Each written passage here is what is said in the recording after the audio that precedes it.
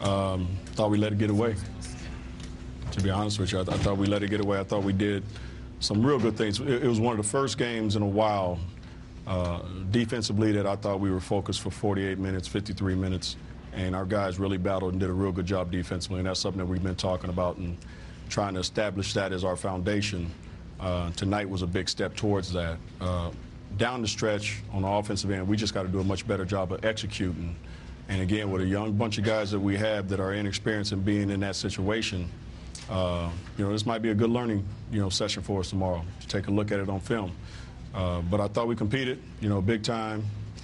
Made a couple of ill-advised fouls down the stretch where I didn't feel we had to foul, and I let the guys know that, 3 occasions.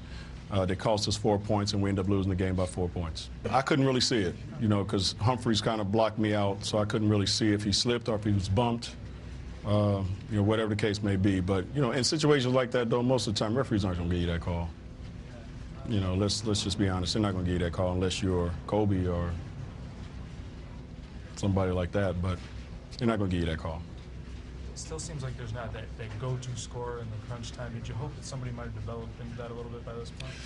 No, again, we just got to, since we don't have that, we have to do a better job of executing down the stretch, which means you got to run harder cuts, you got to set better screens, you got to make better decisions. And if we do those 3 things, then we'll be okay. All right. Thank you.